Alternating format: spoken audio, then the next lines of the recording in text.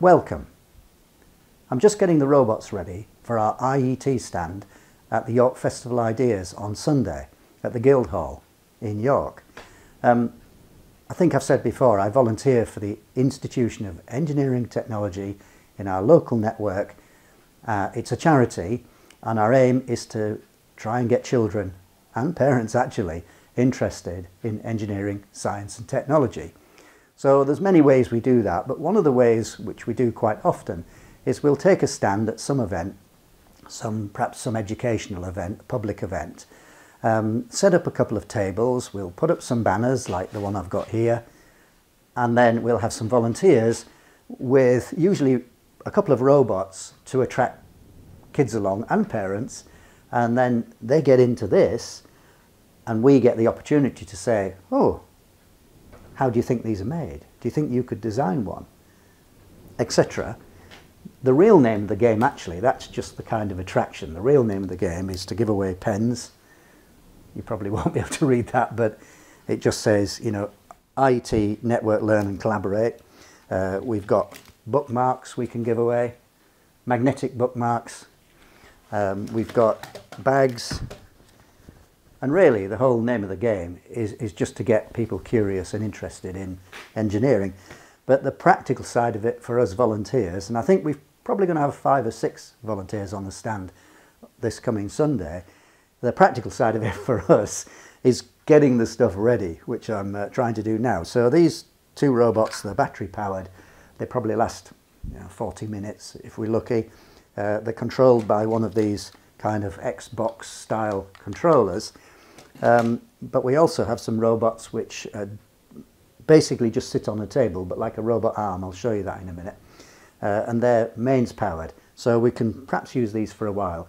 If the event is really busy, it's difficult to use these on the floor because people are going to trip over them. So, you know, we've got to have a couple of ways of doing these things, quite a bit of equipment actually, one way or the other, to use in different circumstances. Anyway, I'll get these connected up. These are supposedly 18 channel. I think I've got them both on channel 1 at the moment, so when I use the controller, both robots shoot off, so I've got to fix that somehow. We got these fairly recently. They're not that expensive. That's basically what they look like anyway. So let's get the batteries in and I'll try them out.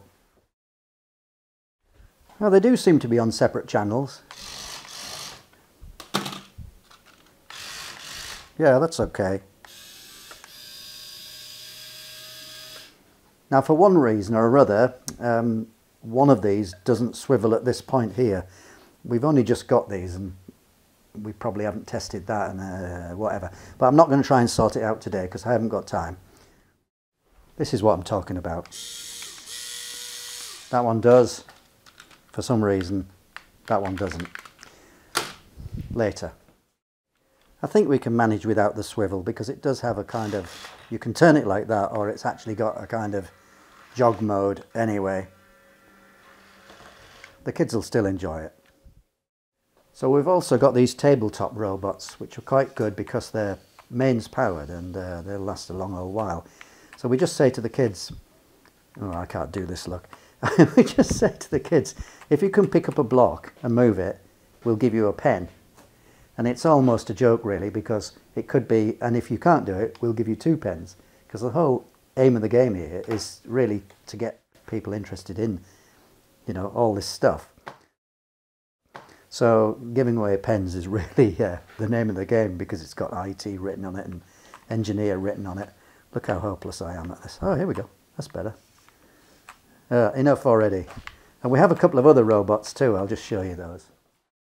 We have a microbit robot, BBC microbit robot, and you can program this from a laptop or a PC. And there's a simple graphic way of programming. This is great for a kind of classroom environment or a workshop environment. It's not so good in a kind of public open space because, you know, people are just walking past all the time. So I've programmed this in a very simple way. When I turn it on, it'll flash some lights at the front here. Totally random, really. And then if I press button A, it'll just spin round. And if I can catch it, I can press button B and it'll stop. But anyway, it's just a curiosity to attract the kids for this sort of event that we're doing on Sunday. Now, how do you catch it? Stop. Press button B and it kind of stops. So it sort of jogs a little bit actually because the servo isn't quite balanced.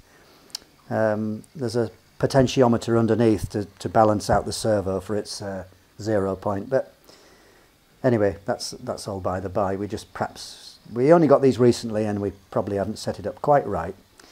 Anyway, switch it off. And then this is the other one we've got. It's called an M-Bot. And you turn it on. It's got a line following sensor, or it's got an ultrasonic sensor at the front here. So you just put it into the right mode. Let's see if I can remember which one is which. I think that's line following. Put it down on this line, it should follow it. And then when it loses the line, it should try and find the line. So you see it's correcting its direction and now it's going, oh, where's the line? So when we get there, we'll probably lay out a proper track and it'll follow the track, and we'll show the kids how it does that. And that's quite good for tabletop use. The IET has about 160,000 members worldwide, and I think in the UK there's something like 40 local volunteer networks. Now obviously we don't get paid, we are only volunteers. We do it because, you know, we enjoy it and we think it's a worthwhile thing to do. But we do get our expenses paid. The IET pays for this equipment, you know, now and then it gets replaced every few years, and for banners and things like that, and for our travelling expenses too. And actually the North Yorkshire local network gets about £7,000 a year to spend on putting on events, buying bits of equipment, sponsoring prizes and worthwhile causes like the York Festival of Ideas in this particular case. I'll put in a few still shots of our stand this coming Sunday. I won't take my video camera because I don't want to be, you know, bothered worrying about it and carrying a tripod and things like that. But I'll just throw in a few shots. So I hope you've enjoyed that and it's given you some insight into the practical side of being a volunteer.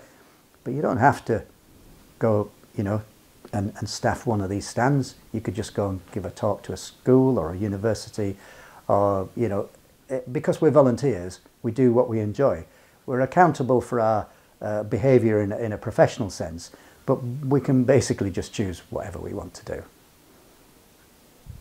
I hope that was useful to you. Thanks for watching.